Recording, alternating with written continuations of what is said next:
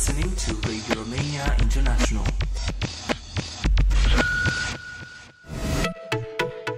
Focus on Romania. This is Radio Romania International, broadcasting from Bucharest. Traveler's Guide.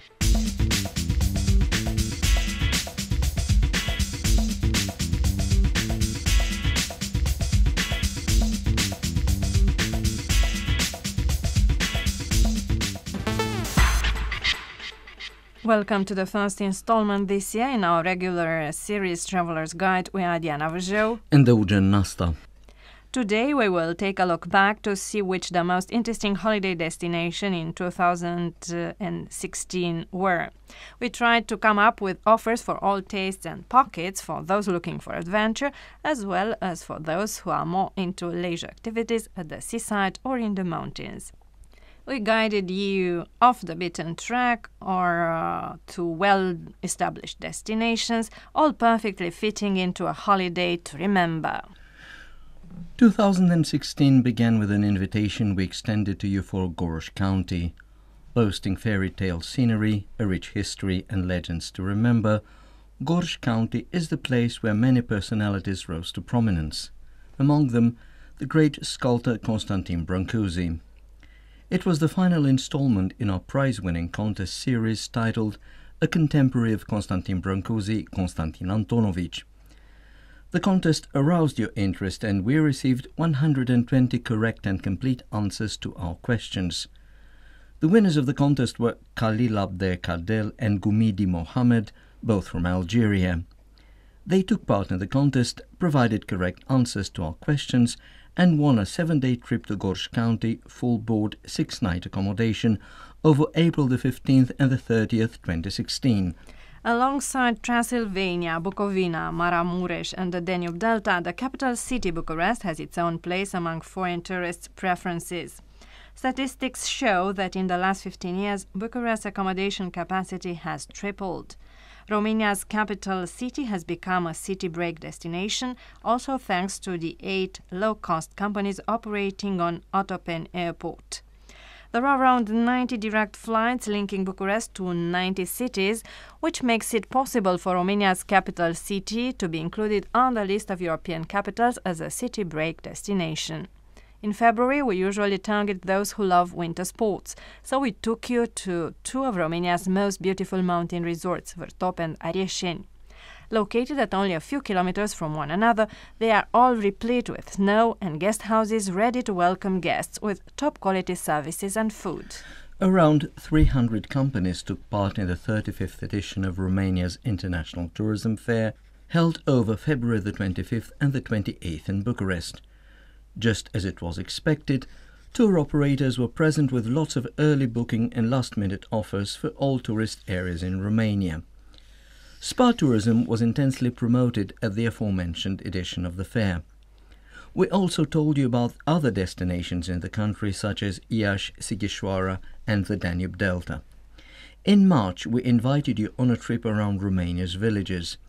Scattered in the highlands, on mountain tops, on the top of the hills or in the plains, Romania's villages always make perfect destinations for those interested in a quiet holiday.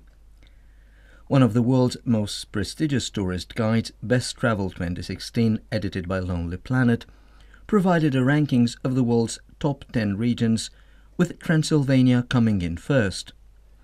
Traditions, nature, cuisine, routes for all sorts of trips, you can find all that in the region, which is famous mainly for its rural part. In the spring of 2016, we invited you to the city of Magnolias, Timișoara in western Romania. It's a city rich in period buildings, museums, open-air concerts, fairy tale squares, as well as a historical city center, which is unique in Romania, made of 3 urban squares, each of them with their own architectural style.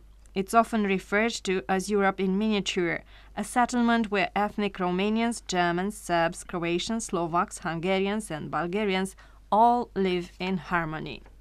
In late April, we talked about Maramureș and Bukovina as 2 favorite destinations for those who choose to spend the Orthodox Easter in Romania. It was also then that you found out about the offers on the Romanian Black Sea coast resorts and spas.